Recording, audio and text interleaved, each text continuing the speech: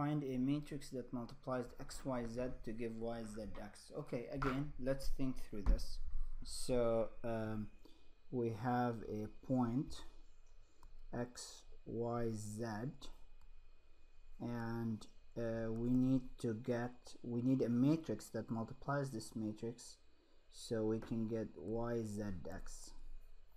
Now clearly, since the result is a 3 by 1 and this second guy is a 3 by 1, that means the matrix that multiplies, so if this is a 3 by 1 and this is a 3 by 1, to be able to multiply two matrices, I need to have 3 columns on this matrix, and since the result is a 3 by 1, the rows have to be 3, so I need a 3 by 3 matrix to do that.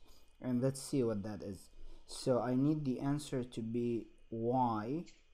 So the way matrix multiplication works is row times column, so I need a row here. When I multiply it by the column, I would get a y, so the number that multiplies the y is the middle one, so the y component has to be 1 to get me a y, and the x has to go away, so that's a 0, and the z has to go away, so that's a 0. Now on the second multiplication, I need a z, so the last one would be a 1 to get me a z, so it has to multiply a 1, and the x and the y's have to go away, so 0 0, because this gets me 0x plus 0y plus 1z, which gets me this z here.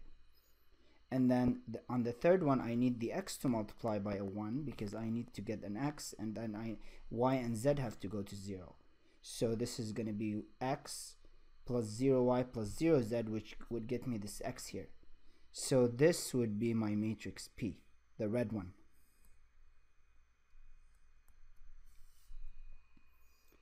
And then the second part of the question asks, what's the matrix Q that multiplies yzx to bring it back to xyz? Well, we could do the same exact reasoning. I'll try to be brief here since it's almost the same exact question. So here I have yzx, the answer,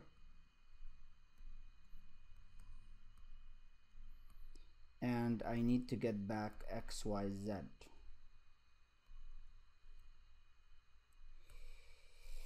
Okay, and I need to pre-multiply it by some matrix. Okay, again, the x has to multiply a 1 at the end, so this has to be a 1, and these two would go away, so I would get 0y plus 0z plus x, and this would get me this x here.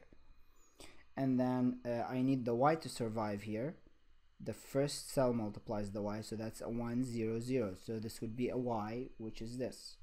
And then I need the third one to be a z, so the middle one would have to do, because the middle cell multiplies the z, and I need zeros here. So this would be sorry, I just killed a bug here. 0 0 0, so this would be 0 y plus z plus x, which would get me the z here. Now if you think about it, my matrix Q would be the green one. Another way to think of this is, if I need yzx to give me back xyz, if I pre-multiply P by P inverse, P inverse times P would go away, would give me the identity matrix, so I would get xyz, but then I would have to multiply yzx by the P inverse.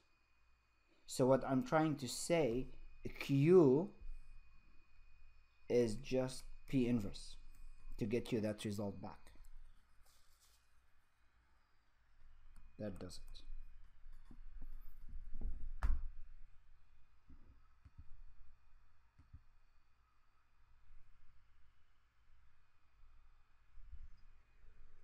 You there, Ben? You got it? You got this one? Yeah, that's what I got. And Q would be the inverse of P, right? Q would be the inverse of P. That is correct.